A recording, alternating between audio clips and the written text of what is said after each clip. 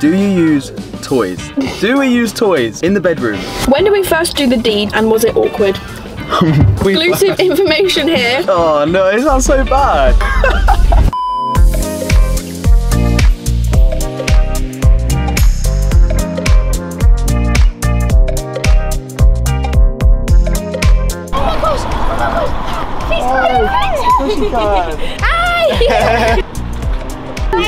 Take care, guys.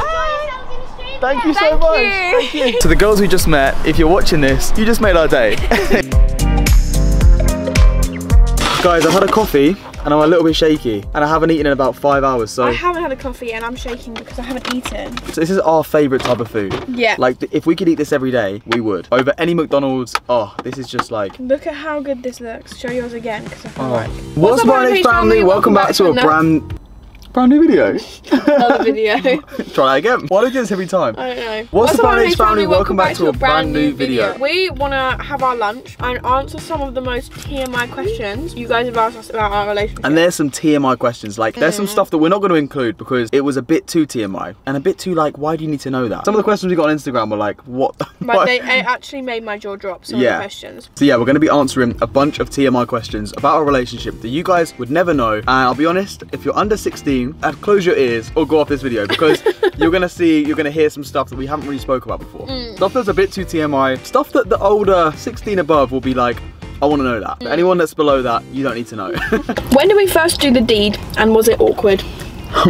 When did we... Exclusive information here. We first... Oh no, it sounds so bad. Okay, we first did the deed the very first day that we met. The very first day we met. You know what, like they say like, oh, when you meet someone, you shouldn't really like go for that straight away. But we loved each other. Yeah. We like knew that connection was there. It depends on the circumstance, and for us, that connection was there on the within the first few hours that we met. 100%. It was like, it was there. I knew you were my dream girl. So what was the point in waiting? I was like, I'm not gonna wait for that. Like we're in a hotel room by ourselves. We're a little bit drunk. Let's just do it. It was amazing. And was it awkward? Not at all. No, it wasn't. Not at all. And there was even music involved, wasn't there? There was a bit of music and it was, yeah, I'm not going to tell you the song because that's... That's probably too much information. We just literally pressed shuffle on No, Spotify. we didn't. I requested a certain song. Oh, you did? Yeah. I didn't know that. I literally said to you, no, I put the song on, didn't I? Oh. I chose it. Well, this time I just thought that was like, just happened. No, I was like, no. that's just like, what a great timing. I chose that song on purpose. Ah, so you planned to meet me that night and you planned to make that happen. Basically. That's what she did. Okay, next question. When was the first time that you showered together? The second time we met. Second time we met. In another hotel.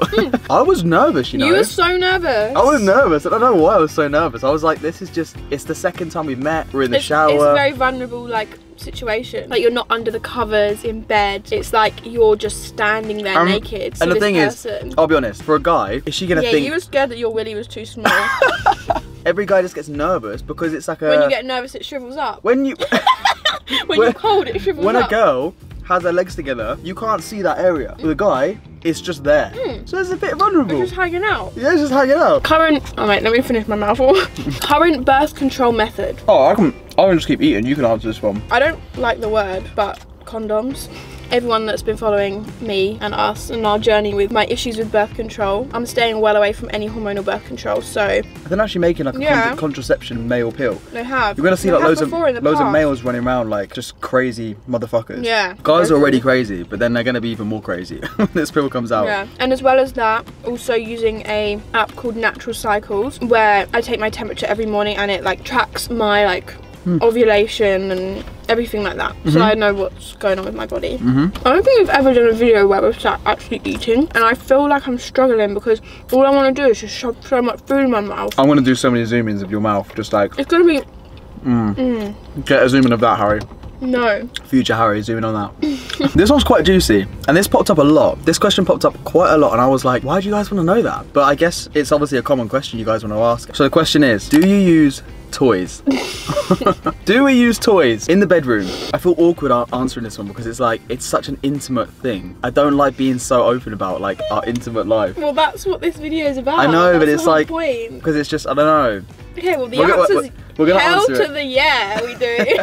You gotta do things that spice things up in the bedroom, and that's one of them. Do we sleep naked? We do. Yeah. We do sleep naked. I've always slept naked my whole life. We've slept naked from the day we met. Yeah, we have. Like, I feel like it's the comfiest thing. I can't wear pants. I can't wear pajamas. I just get so sweaty. Like if I'm wearing something. You do wear pajamas sometimes. Oh yeah, if I'm on my period. Oh yeah. I have to wear pants. on my period. If I wore pajamas to bed, it would quite possibly be the biggest ick. I think that's actually such an ick. Oh yeah, that is. Is that an ick for a girl? A guy for a wearing guy to wear pajamas to bed. Yeah. Imagine the night you met me and I just whipped out some pajamas and I was like, hey baby, this is me. I'm gonna go to bed. That would be really icky. And let's get intimate in my pajamas. No. That would be so bad. Any guy out there, a little bit of advice, if you meet a girl, don't wear pajamas. Yeah. I feel like it will be the biggest ick they will ever see. It will. And chances are they won't see you again, so don't do that. When do you want kids and are you currently trying? That's a good question. That's a very TMI question. That's a very TMI question. That's probably the most TMI out of this whole list. Because I look at that like it's really personal. Yeah, same. Like, are we trying for a baby? Which is why, like, I'm not gonna fully answer that question. I don't think I want to fully answer that. But we will say we are ready for a baby to come into our life whenever the universe allows that to happen. Whenever the universe gifts us our beautiful child, we will be happier than ever. If it's tomorrow, if it's in a year's time. But like, yeah, we are ready. So to put it short and sweet, we're ready for a baby whenever. Having a baby is such like a special moment in your life. And I feel like when it comes to the time we are pregnant, you guys will know. And I don't want to like talk about it too much and be like, I just don't know. I don't like it. I don't know what it is. I just don't. When it happens, and I promise you guys, you'll find out when it happens. Yeah, exactly. How many times a week do we do the deed? That's a tricky question because it's like... It varies. It varies. Like, not every week is the same. Sometimes we're really busy, sometimes we're really tired. I'd say on average, 3 to 4 times a week. Yeah. Okay, this one's for you. Okay. This one's not for me. Does size matter? For a girl, does size matter? Generally speaking, no. Because... Why? It's not like, oh, this is really TMI. The bigger, the more painful it is. I feel like this is something girls don't talk about enough. This is extremely TMI and I don't know why I'm saying this on the internet, but the bigger it is, the more painful it is for a girl, which then means it's less of a good experience, basically. Like, would you say your experience is good? Yeah, you don't. So you're saying my penis is small then? No. That's what she's saying. I'm saying my experience is amazing. No, I don't even want to say that shit online. That's too much. I'm keeping that in.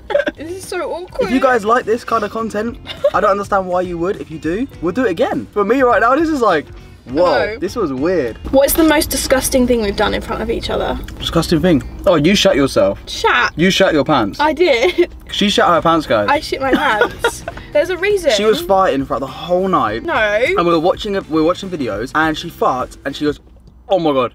And I was like, what? Give some context. I just shit myself.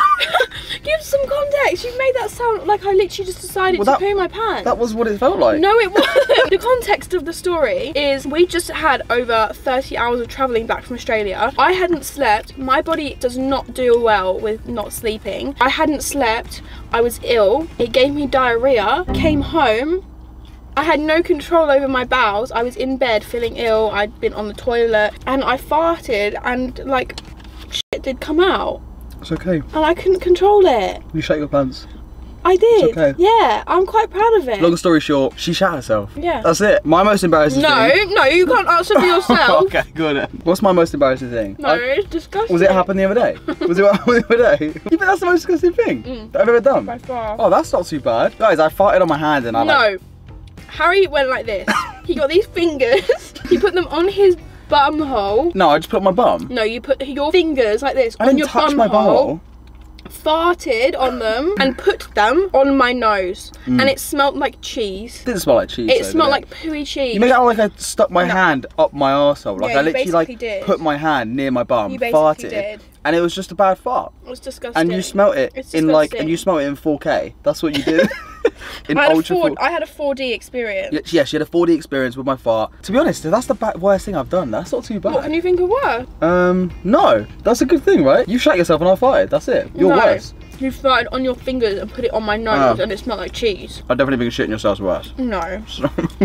It's so disgusting. Last question. Yeah. And I feel like this is quite important to like know to help other people, if that makes sense. How do you not get bored of each other? I would say... In what way? Our whole relationship in general and sexually and everything? Yeah, the question literally just says, how do you not get bored of each other? So I guess they mean like our relationship, like in the bedroom, everything. Have long-term goals, make effort to do things together, keep things fun in the bedroom and new. I think that's it. Yeah. I think just if you don't have any goals... When you find your person, you just find your person and you just like want to be with them all the time. And if you don't have any goals, like long-term goals, like me and Rosie have always had goals. Like since the day we met, we always wanted to start up a business. We wanted to start YouTube. We wanted to start TikTok. We wanted to move to Australia. We want to have a family. We wanted to have 2 dogs. Like, and there's so much. Like, we've got so many more businesses we're gonna make over the next 2 years. But we're just always doing stuff that like it keeps our relationship fun. Yeah. And like I think it's important to always like have adventures together. Like, don't just be boring. Do stuff together. Whether it's adventures, holidays, just doing fun stuff. Not trying too hard. Like, don't force it.